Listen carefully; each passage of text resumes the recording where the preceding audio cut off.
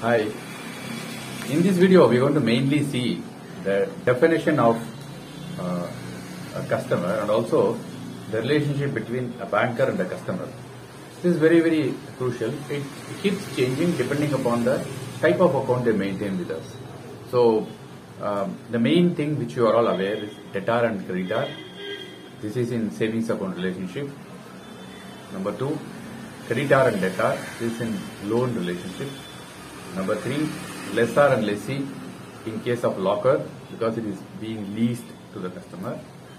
Number 4, whenever a customer gives a check for collection, we become an agent, we meaning bank become an agent and he is the principal. Trustee and beneficiary in case the customer gives for safe custody of the articles. And 6th one is advisor and the client wherever we are dealing with investment in securities of the customer. Bailor, bailee, where we manage the investment portfolio of the customer.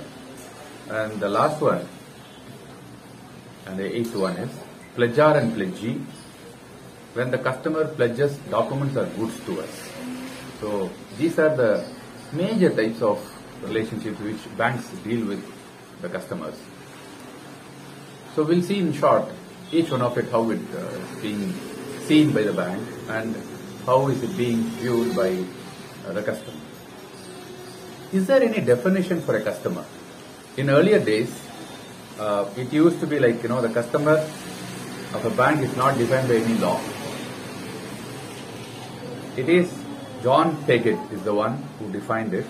To constitute a customer, there must be some recognizable course or habit of dealing in the nature of regular banking business. So the above mentioned emphasis on the duration of the bank account is now discarded. So earlier it used to be like 6 months to 1 year relationship should be there to be defined as a customer. Now that is done away with. Even a single deposit in the account will be sufficient to designate a person as a customer of the bank. So in the modern terms that further got altered. And it says a person who does not deal with the banker in regard to the essential functions of the banker. That is, what are the essential functions as a banker and a customer? First is accepting of deposits and lending of money. These are the two things. Is not called a customer of the banker. For example, without a bank account in his name, he may remit money through a bank draft, encash a check received by him from others, or deposit his valuables in the safe deposit vaults. Deposit cash in the bank to be credited to the account of Life Insurance Corporation, LIC premium must be. Such dealings are considered as casual dealings and are not in the nature of banking business. So a customer of a bank need not necessarily be a person. It can be a firm, it can be joint stock company, a society, or any legal entity may be a customer. So this is explained in section 45Z of Banking Regulation Act 1949, the definition of the customer. So now we'll see the general relationship between banker and a customer. On the opening of an account, the banker assumes the position of a debtor. Money handed over to the banker becomes a debt due from him to the customer, and hence this relationship is coming. The depositor remains a creditor to his banker, as long as he carries a credit balance. So the creditor must demand the payment. So in case of ordinary commercial debt, the debtor pays the amount of the specific amount on the specified due date. Whereas in case of bank, it should be on demand. Either it can be in the form of a check or now currently we have debit cards, ATM withdrawal also can be looked into. So if he returns the deposited amount on his own accord by closing the account, some of the checks issued by the depositor might get returned. They get dishonored and his reputation will be at loss. And hence, bank on its own will not pay the money back to the customer unless the customer demands the money. So proper place of time of demand and time of demand. The demand by the creditor must be made at a proper place and in proper time. Proper time is banking hours. proper place is any premises. Now that we have anywhere banking transactions that can be done, the customer can go to any of the any of the branches of the bank and demand the money. Alternatively, now the time norm is also shrunk. He can go to any ATM 24/7, 365 days, and then take money from any of the ATMs. The demand must be made in proper manner. What is the manner? According to the statutory definition of banking, deposits or withdrawal by check, draft or otherwise. It means that the demand for the refund of money deposited must be made through a check or an order as per the common usage amongst the bankers. The demand should not be made verbally or through telephonic message or through SMS or WhatsApp message. That cannot be considered. Any debit in the customer's account should be with a proper mandate from the customer. Mandate meaning a command to debit his account and make payment from this account. So banker as a trustee, the customer deposits securities, other valuables with the banker for safe custody.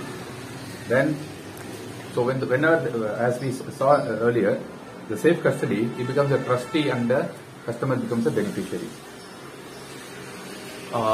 Agent and principal is, in case a check is sent for collection from another banker, the banker acts as a trustee till the check is realized and credited to his customer account. Therefore, he will be debtor after the amount is realized because the money comes into the account. So, it is due to the customer. On the other hand, if a customer instructs his bank to purchase certain securities out of his deposit with a letter, so in this transaction it becomes a purchase and the trustee relationship will not come into it. So banker as an agent. Banker as an agent of his customer and performs a number of agency functions for the convenience of his customer. For example, he buys or sells securities on behalf of his customer, collects checks on behalf of his customer, and makes payment on various due dates, including the insurance premium. So these are the various types of relationships which we have seen. In short, the important relationship which is to be kept in mind, I will repeat: debtor and creditor in case of savings account and current account relationship. Banker become a debtor. I am talking from the bank's angle, so it will be clearer to you. Creditor and debtor whenever a loan is disbursed. So loan customer relationship will be debtor and debtor. In case of locker hiding, lessor and lessee will be the relationship.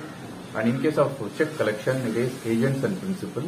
In case of safe custody of the articles, it becomes trustee and beneficiary. Whenever any advisory services and securities services are given, it becomes advisor and client. And whenever you manage the investments of a customer, bailor and bailee relationship. The last one is pledger and pledgee, where customer pledges the goods or documents. This becomes a pledger and pledgee.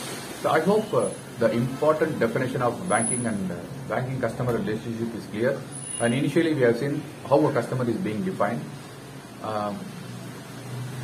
Now the modern banking treats every person who, even if he comes to take a demand draft from the bank, is considered as a customer of the bank.